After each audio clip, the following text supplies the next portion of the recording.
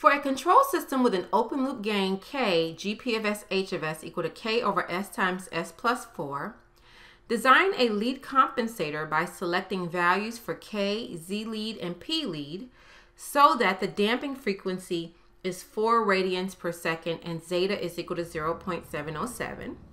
So now I'm going to make a quick sketch of the root locus. So here we have the real axis and the imaginary axis. We have a pole at 0. We have a pole at -4.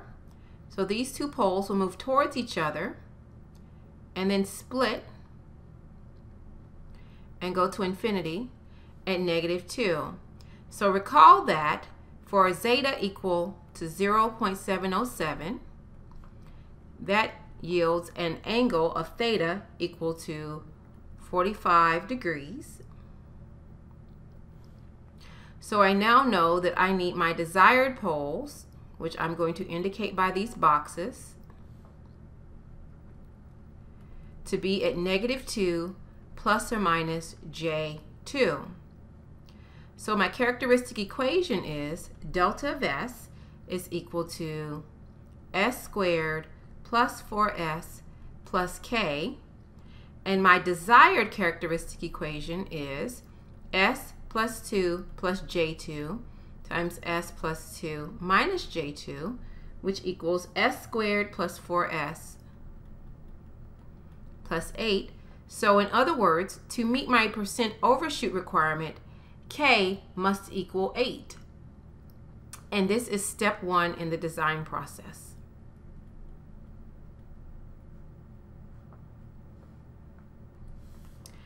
Step 2. For step 2, I must have a damping frequency of 4 radians per second. Now recall that I still must have zeta equal to 0.707.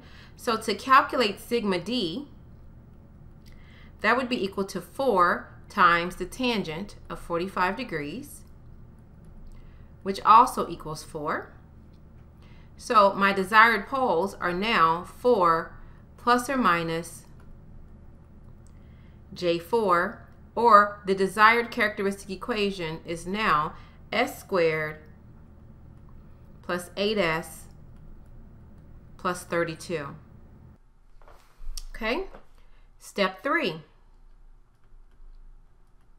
So I'm going to sketch the root locus again. And here are our original poles at 0 and -4. And here are the new desired poles at -4 plus J4 and -4 minus J4. So what I'm going to do in this part is I am going to calculate the angle from the 0 to each of these poles. So first, the angle to the desired pole from the 0 is the arctangent of 4 minus 0 over -4 minus 0 is equal to 135 degrees by putting it in the correct quadrant, which is that angle. And then the angle from the pole at -4 to the desired pole would simply be, since it's straight up, the arctangent of 4 minus 0 over -4 minus -4, which is 90 degrees. So the sum of the angles from the open loop transfer function is the sum of the angles from the zeros minus the sum of the angles from the poles. Since there are no zeros, it's 0 minus the quantity, 135 plus 90, or -225 degrees. The angle deficiency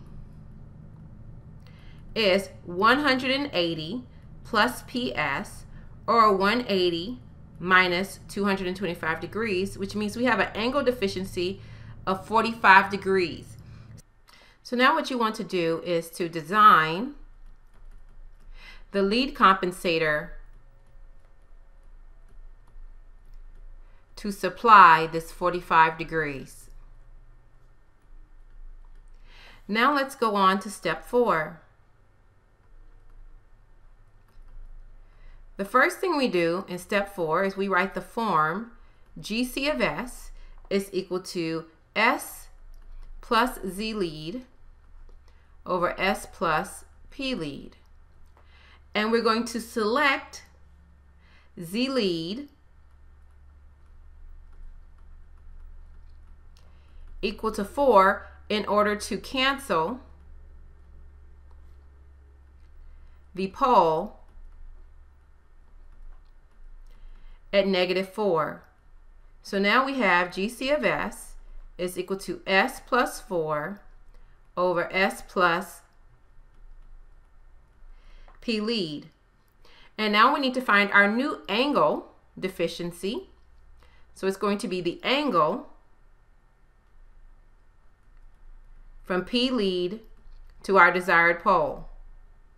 So this is going to be the arctangent of 4 minus 0 over -4 minus negative P lead.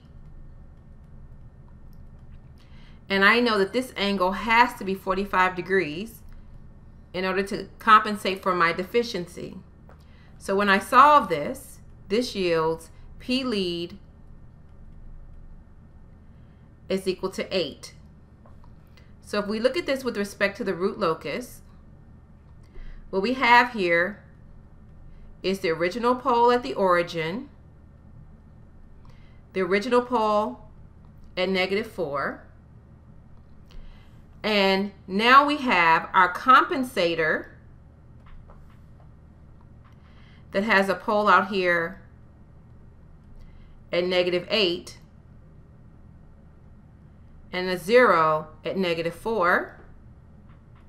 And we show the desired pole, PD, at -4 plus J4 and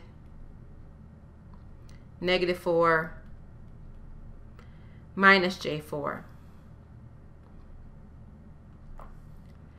So we have P lead here and Z lead here.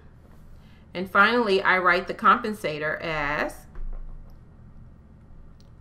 GC of S is equal to S plus 4 over S plus 8. Step 5. Recall that in the first step, we had K, GP of S, H of S, and that's equal to 8 over S times S plus 4. And we now also have our compensator.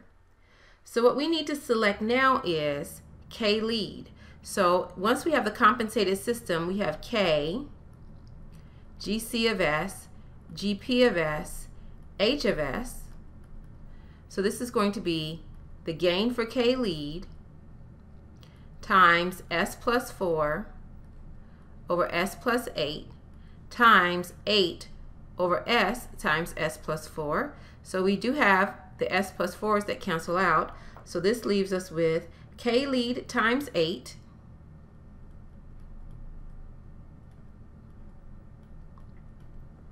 divided by S times S plus 8.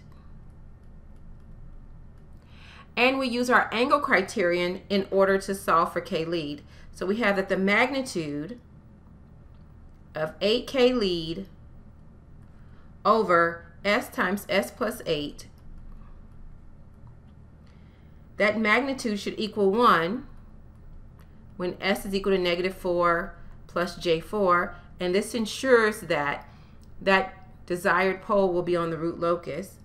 So when we solve this, we get that K lead must equal 4. So finally, the complete compensator is 4 over S times S plus 8. And to check our work, we now have K, GC of S, GP of S, H of S is equal to 32 over S squared plus 8S. And the characteristic equation for the feedback control system would be S squared plus 8S plus 32, which does indeed have poles at -4 plus or minus J4. So our design does work.